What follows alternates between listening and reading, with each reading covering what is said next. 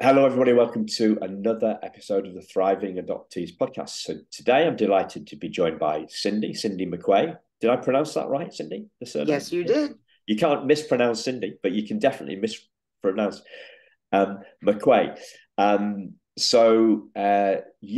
of you, she's a fellow adoptee, listeners, and I understand one of your big things is these the healing retreats that you run, and Yes. it's called Hireth. Hireth, Hireth, Hireth, even and though that. I'm pronouncing it incorrectly also, Okay. because Well, I don't have the Welsh twirl that it should be Hireth, okay. something with a little twirl. Well, maybe. Did you know that I was born in Wales? I did not. No. Neither did I until I was 11. I had to get, Wow. but I was adopted out of an agency in Liverpool, which is fairly close to the border with the English border with Wales. But yeah, when I had to get um, my first passport, I needed my birth certificate, and it said Wrexham, and not Liverpool. Wow. Yeah. So I didn't stay long. Obviously, I didn't stay long in Wrexham. So what comes to your mind, Cindy, when you hear this? The name of this podcast, Thriving Adoptees. What comes to your mind? Um, a couple of things. Uh, the literal definition, as in we can be thriving adoptees. Yeah, Um, and then how can we thrive? yeah, So learning, I guess, from others who are thriving, adapting, working through things. yeah. I had a very interesting email from somebody that I asked to come on the show, because that person had been a guest on another adoptee show. And just going to read this out because I think you might be interested in it. So it says, "Hi Simon, congratulations on your podcast. I'm on a quest to heal myself, but have found it a rough road. I'm not exactly a thriving adoptee in inverted commas, so probably would not be a good candidate for your podcast. I was thriving at times of my life, but I let my birth mum and a secondary rejection ruin all that. Mm. Anyway, I'm sure your email was a group message sent to many people, but I thought I would respond. I should give the podcast a listen sometime and not judge it for its name. I tend to compare myself to other adoptees and feel alone and inverted commas less than, even in the adoptee community." And Oh, wow. wow, Yeah, that's sad. it is, isn't it? That is. I mean, I sent an email back saying thank you for your honesty, because I never realized the subtitle for the podcast is healing, inspiration, and empowerment for adoptees. So Hmm. I saw it as um, an aspirational thing, right? Mm-hmm. I didn't see it as somebody would look at it and say, "No, I don't. I don't identify with that. I don't want to.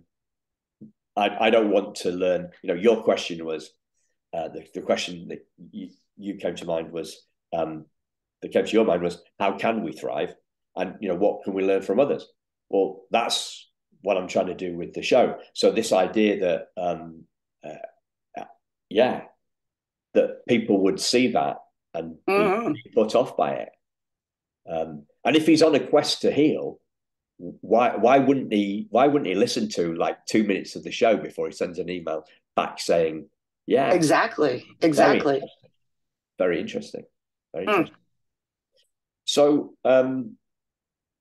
you said you talked about learning from others.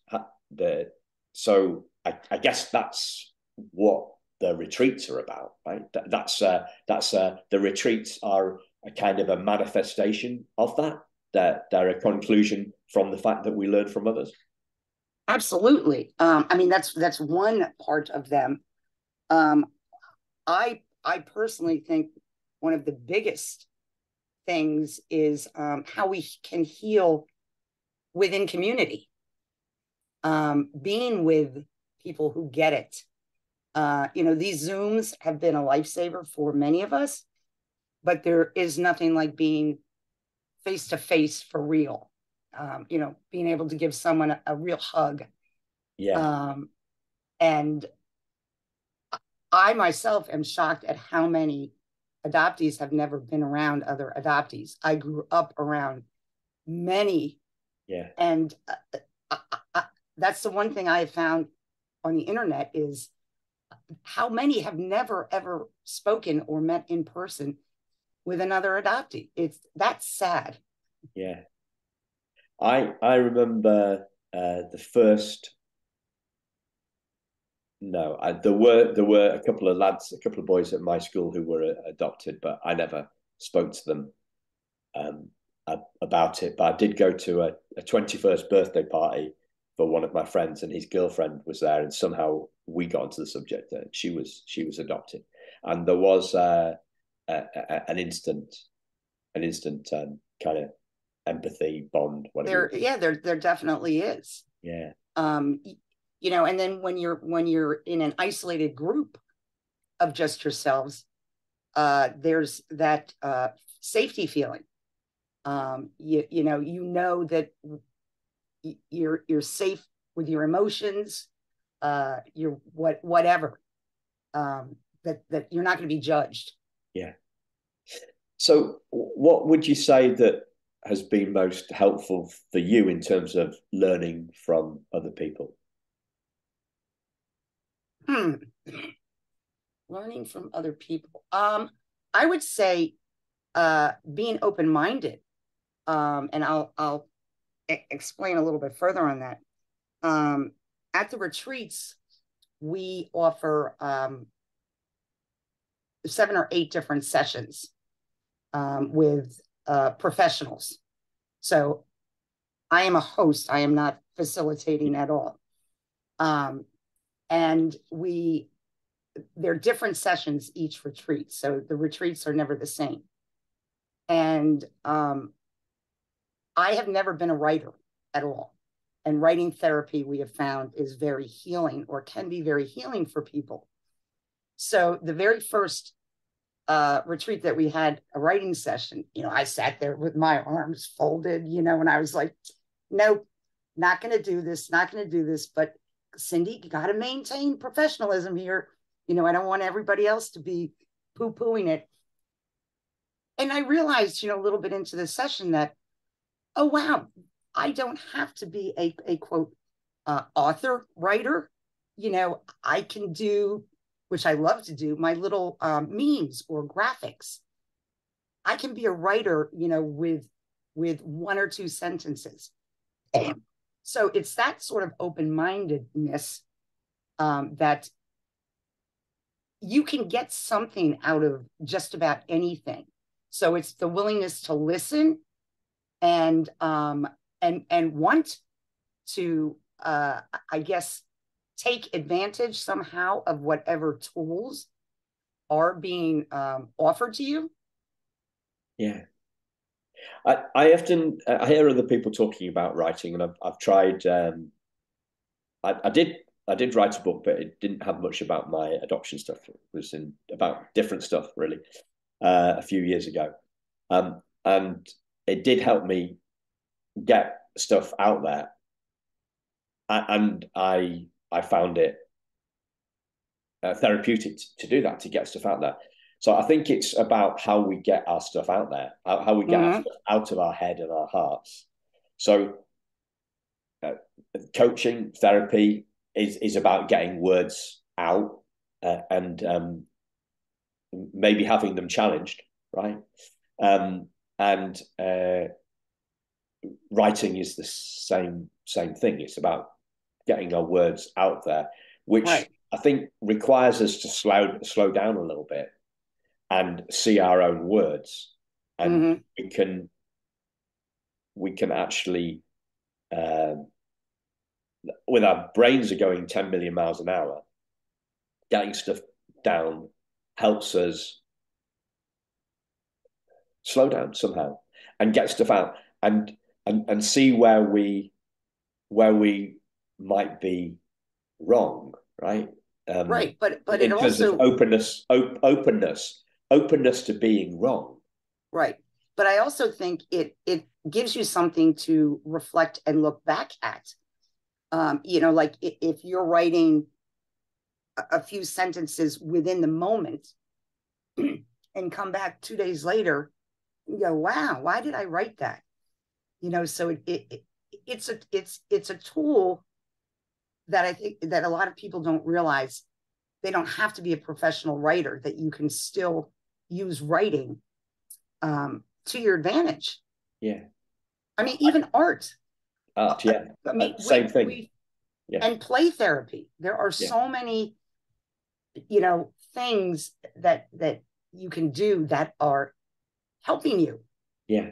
So I listened to the interview you were on Beth Syverson's podcast, which she's a adoptive mum. If you've not come across her listeners, and her podcast is called Unraveling Adoption. Yeah. So yeah, I heard you were talking about the drumming. You enjoyed the drumming. So it's some sort of release. It's some sort of vent, isn't it? That drumming was amazing. And again, that was one of those things I had never been exposed to. And when she first started doing the drumming, the facilitator around the room, and we had our eyes closed, and not everybody, myself included, had their eyes closed. We were peeking, what's going on? What is this voodoo stuff that's happening here? But oh my gosh, the internal sensation release, whatever, the visceral feeling when she gets near to you, it's unexplainable, absolutely unexplainable. I cannot. At one of the retreats, one of the attendees was sobbing uncontrollably, and afterward, and it was her. It might have been her first or second time coming.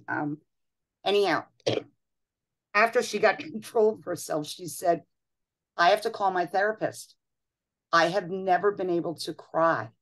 I cannot believe, cry about what has been happening. I cannot believe that just that drumming released it. It allowed her, gave permission, whatever. So that drumming is amazing, amazing." Have you come across an adoptee called Emma Stevens? Have you heard her name? Oh yes. Yeah. She will be facilitating for us during the summer. Yes. Fantastic. So I did. I'm just listening to her second book at the moment, and I interviewed her after listening to her first book, and a couple of things that she said really rung true for me.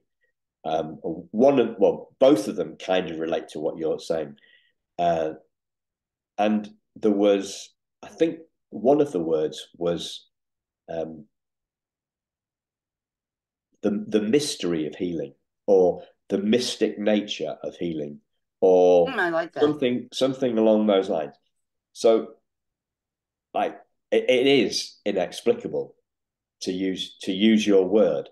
And shrinks are very clever people. I say this quite a lot because they are very clever people, and they are like lawyers, and they're like lawyers. So if you ever watch, we watch a lot of cop shows, and obviously there's a lot of courtroom scenes sometimes in cop shows, and you hear the lawyer for the prosecutor first, I think, and then the defense one. And listening to them both, I always think, well, they're both true, right? Because they're able to judiciously pick the facts and wind this narrative together and get somebody to communicate it and they're able to make the facts that they show, that they speak, fit their case. That's their art. And it seems to me that shrinks talk a good game like that as well. They're able to make their stuff fit the art, and it all sounds very logical. So when somebody comes along and say, "Well, drumming changed my life," we're like, "Well, yeah, great for you, but that's not for me," and we move on.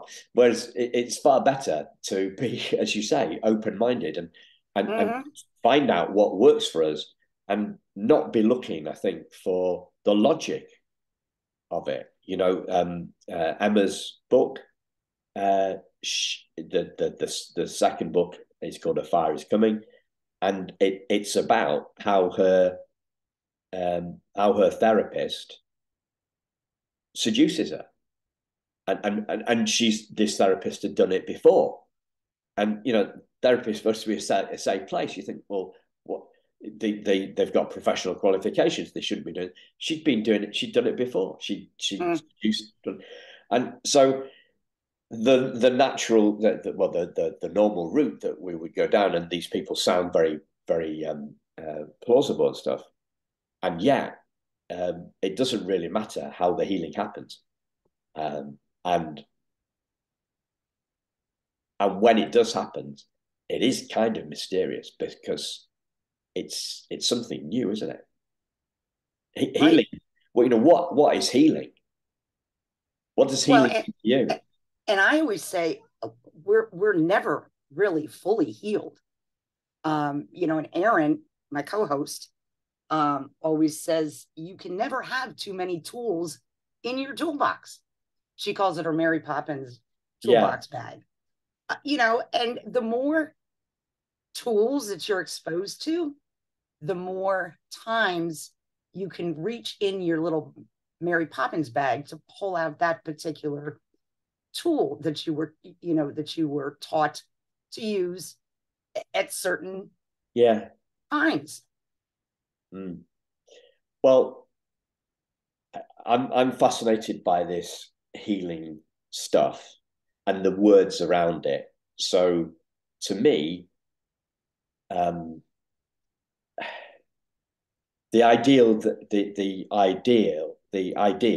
concept that I am wounded, that we are wounded, is inherent in the need to heal. Well, what's wounded?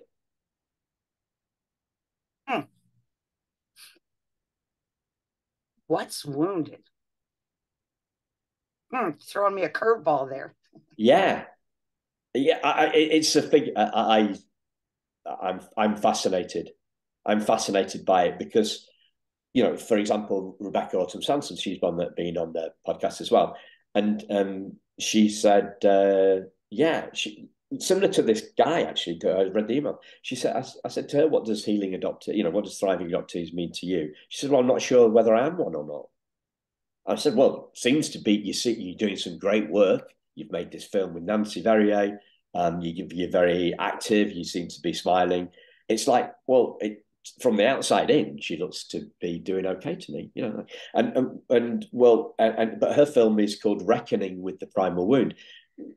But by saying reckoning with the primal wound, we're actually taking it as a given that we're primarily wounded. I had a good experience. I heard you talking about your experience with Beth. I think you made a very interesting point about the just because the adoption is good doesn't mean that the relinquishment that preceded it doesn't wound us. But what is wounded? Is there a right or wrong answer for this? Well, no, it's all up for debate. It's an opinion. Yeah. It's an opinion. I would say for me, I think the way I look at it is my identity is wounded. My and wounded can be a strong word. You know, I don't know if I would tend to use hurt instead of wounded. Wounded sounds not to diminish those who may have a stronger wound feeling. It could be our inner child. It's definitely, I think, loss. I guess I could keep picking words out here. Yeah. So I'd encourage your listeners to do this, to do these revals, give it some thought about what it is that's actually wounded. I'll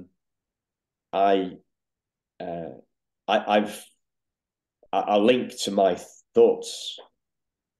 I did a webinar on this subject back in the start of the year, and in summary, I would say that I have definitely felt wounded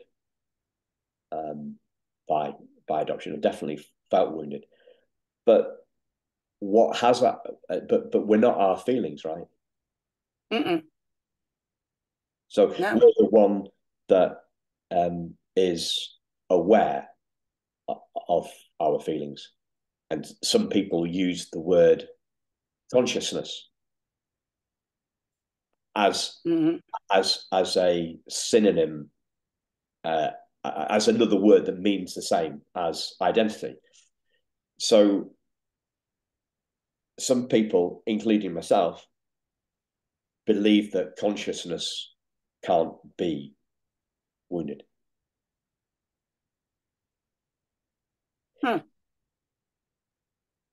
So the metaphor for this, this is a guy I name check all the time, and I'll do it again because he's a genius. A guy called Rupert Spira, Spira.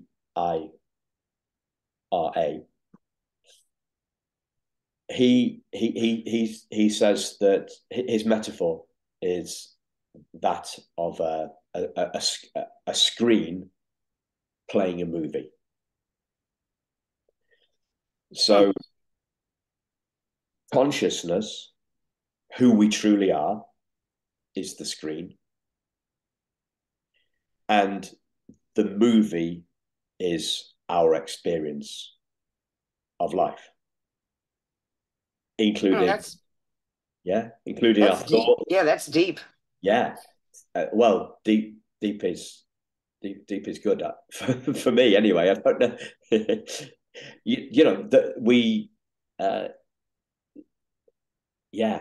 deep is where the good stuff is, or deep is where I found the good stuff. Oh, for sure. And again, that's being open-minded. And deep doesn't have to be above your head, for lack of better words. Yeah. Because again, you can get something out of deep. Yeah.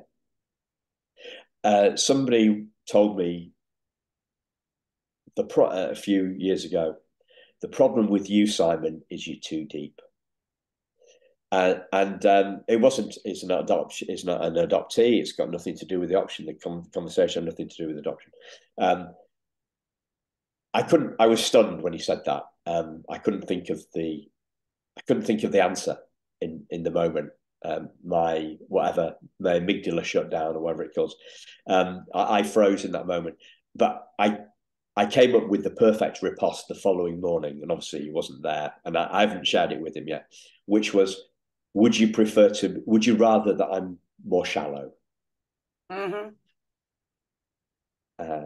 So I mean, I love having in-depth, deep conversations. You know, reminds me of my my younger partaking days, shall I say? Yeah.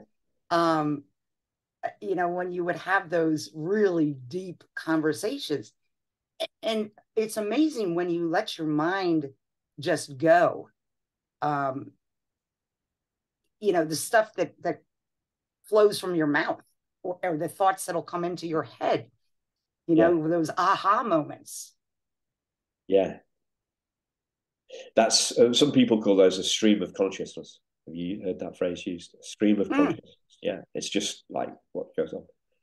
So yeah, the idea is with this screen, taking it a bit further, making it a little bit more easy to understand, is the fact that the movie of our life is, 1 minute it starts with loss, as you say.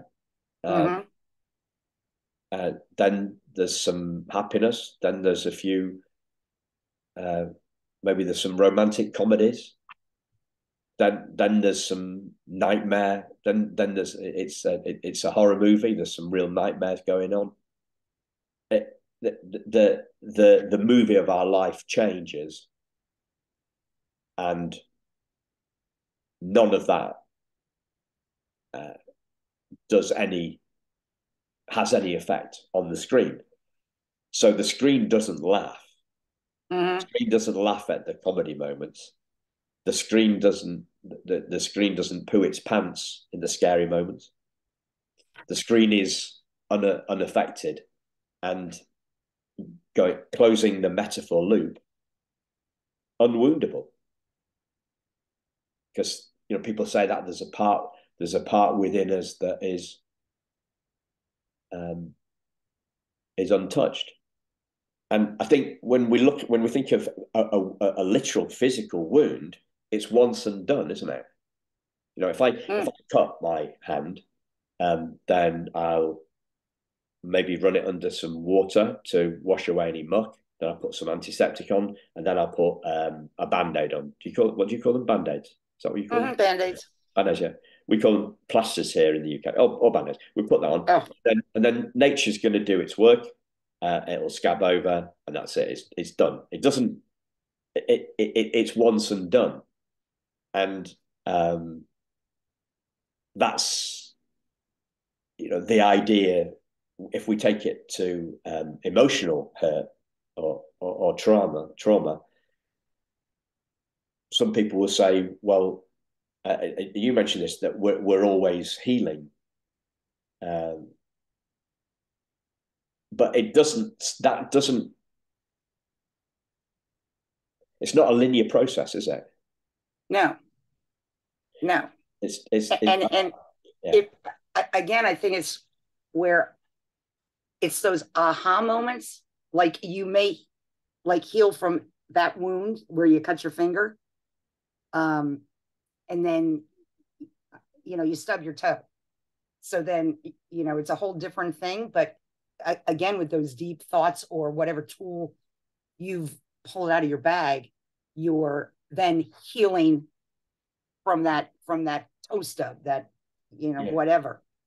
I don't, if you listen to my podcast, you heard me say, growing up, I had the typical stomach issues that a lot of us have.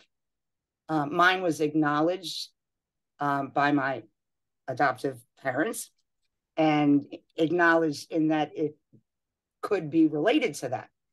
My parents were very unique, great, supportive, and acknowledging stuff. But anyhow, I over the years have learned how to deal with that, learned how to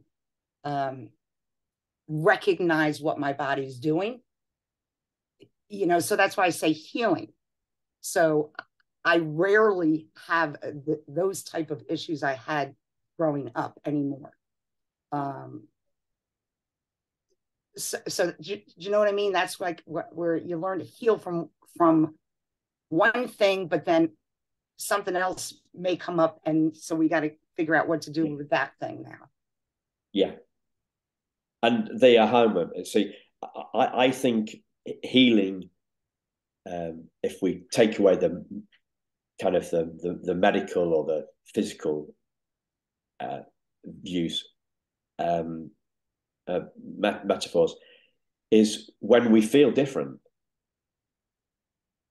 When and we feel different when we have a change of heart. So we can have a change of mind.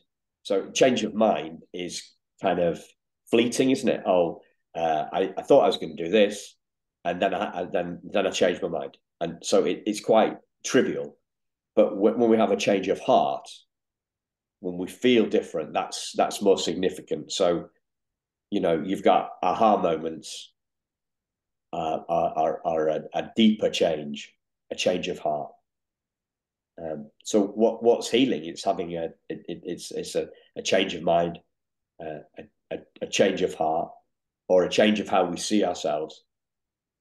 And I was thinking, if I looked at those models, so the physical healing is once and done. The looking at it like emotionally, it's never done. Would be to look in it that way. It's never done, and they seem to be really simple to me. So one of the things that I'm getting at the moment from this Rupert Spira guy is it's the big realization of seeing who we are as unwoundable, because you can't damage the screen, and then forgetting it, and then remembering it, and then forgetting it, and then remembering it. So it's not once and done. It's not never done. It's like phase 1, seeing it, phase 2, forgetting it, phase 3, remembering it. Right.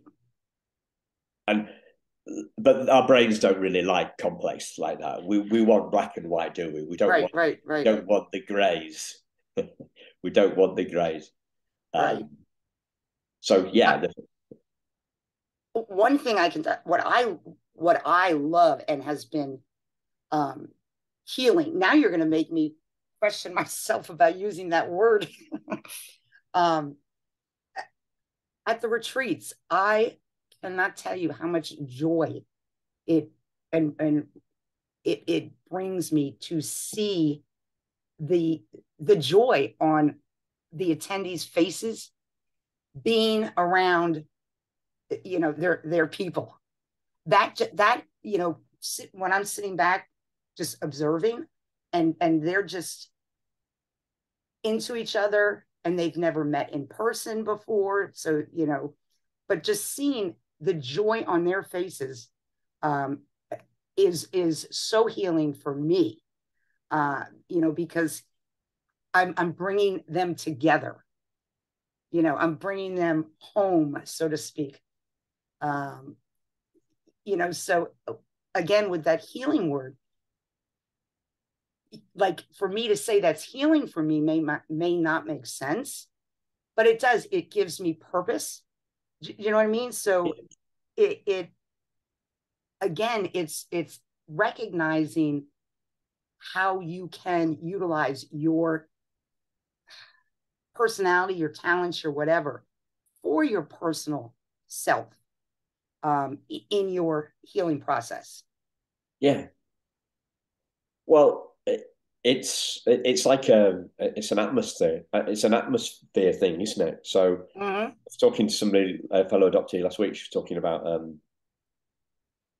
the body emitting photons, and like, well, we can't obviously we can't see a photon, can we? Unless we're watching Star Wars, or the photon torpedoes or something like that. I don't. But we can feel it. We can feel the energy of a room, and we can feel whether it's a place that we want to be in or the place we want to run out of. You know, you can go into yeah, you can. There's a vibration that the room is that's coming from the people in the room, and you're part of that, and you're picking up on that. So I think that's totally right. I mean, you like, if you know the difference between a bad funeral and a good funeral. Right. Yeah. Yes. You know, a bad funeral is very different to a good funeral. A good funeral is a celebration of the life, but people say celebration of the life, but as they're doing that, they're almost wrapping a rope around their neck, aren't they? And it's you know, it's a celebration of his life, and it's very down hierarchy, or there's a celebration of his life. You know, it's not just what they say; it's the way they say it. Correct. So yeah, that's what's happening. You're creating a healing space, and you're giving. So I interviewed. Do you know Pamela Karanova? Come across her? Yes. There's a lot of work facilitating groups, doesn't she? I interviewed her last week for the podcast, and she was talking about finding meaning. So her mess has become her message. Yes. And that's what I think. That's what you're talking about: finding a meaning, finding a purpose. So if we've been through this stuff and we find a purpose to it, we can use that SH1T as manure to help other people grow. That's kind of the idea. And there's have you heard of a guy called Robert Dilts? Have you heard of him? I don't think so. He's got like a hierarchy, like Maslow's hierarchy of needs. He's got a hierarchy of identity or something like that. Robert Dilts, Diltz, I think it is. And right at the top is meaning. And using the what's its name, using the Maslow's hierarchy, we're talking about self-actualization, I guess, as well. So what are some of the aha moments you've had that have been most significant for you? My biggest, which you'll hear me say all the time, is how many adoptees have never met another adoptee in person. That blows my mind. Because growing up, my older brother's adopted. I have cousins that are adopted, neighbors who were adopted. We used to joke that there must have been something in the water in my neighborhood. But so I was able to always talk about issues I may have been having with other adoptees. So that's probably the biggest thing that blows my mind. So it normalizes it. Correct. And Correct. It's out in the sunlight. It's not in the dark. And like I also had migraines. I still get them occasionally, knock on wood, though they're not the way they were younger. But my parents also have 2 bio children. So again, my amazing mother would say to me, I wonder if this, if they run in your family, because my younger 2 do not get migraines. So again, it was out in the open. It was discussed. It was normalized. You hit the nail on the head. Let's see, another moment. I guess with the retreats, since we combine all of those within the community, the NPEs and donor conceived and LDAs, is recognizing our intersections and how much we can be each other's allies. Even though I think it was there in the forefront for me, I don't think I really I don't know, researched is the wrong word. I don't think I really looked at it as fully as I do now. How much we do have overlaps and we can be each other's allies. So what have been the richest intersections or overlaps with those different groups? The biggest, I would say, the genealogical bewilderment, I think. That we're all 3 of us, 4 of us are going to have that wondering about our identity. Yeah. And what do you mean by identity? Because I know what I mean, but I think we probably mean different things. Um, like our family tree, where we come from. Yeah.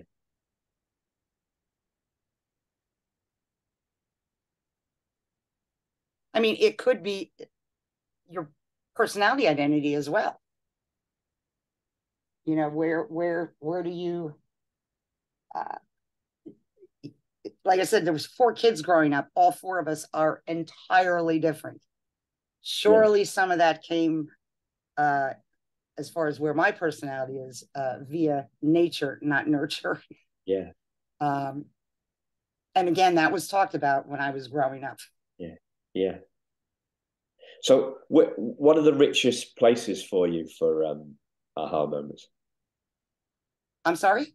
What are the richest places for you? Where do you get your most significant aha moments? Most rich? Where? I think when I'm reading. Yeah. COVID made me become a very avid reader. Yeah. I was going through about 4 books a week. And I tended to read an adoptee book and then a for fun book and an adoptee book and a for fun book. And both types of books, you know, got me thinking. Also, documentaries. Like recently I watched the Katrina babies documentary. I was blown away at how similar it related to adoptees. I'm talking about the storm Yeah. Katrina over here. Yeah. And so this documentary was, I don't know if you've seen it. If you haven't, it's excellent. So one of the kids that was in Katrina did this documentary. HBO picked it up, and nobody ever went back to check on the kids. And I kept thinking, oh my God, nobody ever came back and checked on us. We're adults now. Nobody ever came back and checked on us to ask us, what adoption did to us. So that's why, I'll have these aha moments. Like I said, here I'm going to watch this Katrina documentary. And all of a sudden I'm like, bam, my head blows. Yeah. Wow, why has nobody ever come and checked on us? Yeah. Well, you do a lot of work in the advocacy space, so you can probably answer some of your own question there on that, yeah, with the records. Oh, for sure. For sure. Yeah.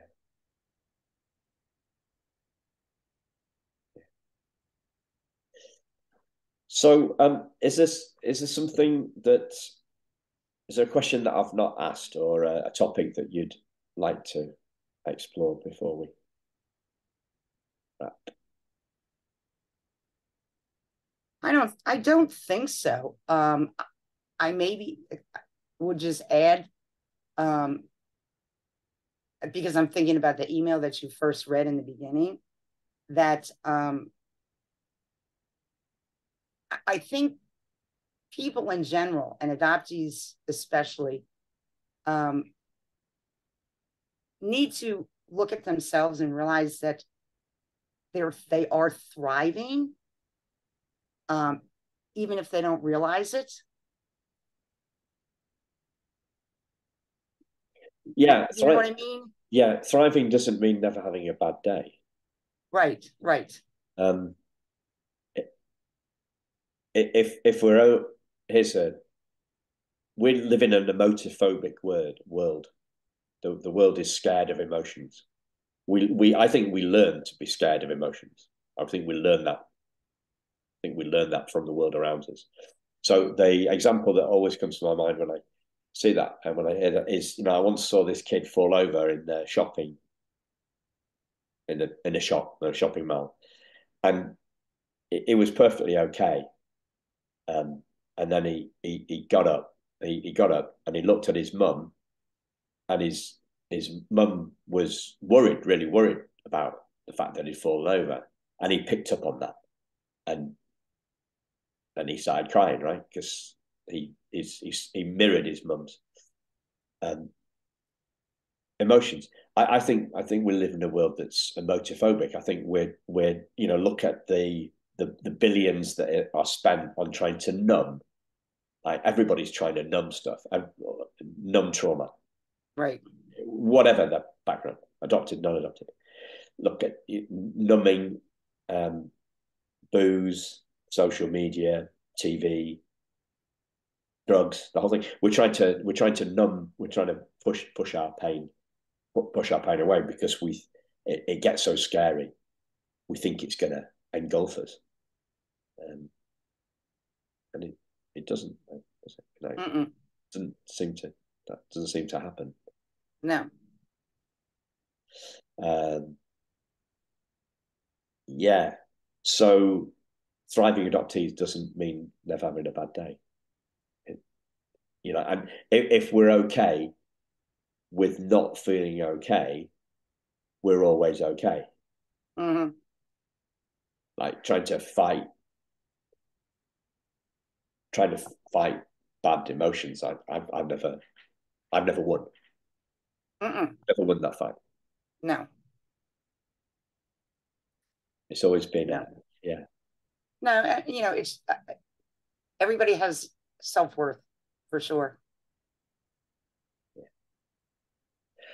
I saw a beautiful thing about the difference between looking at worth, the difference between self-worth and net worth, and the fact that we in the Western world seem to get the two.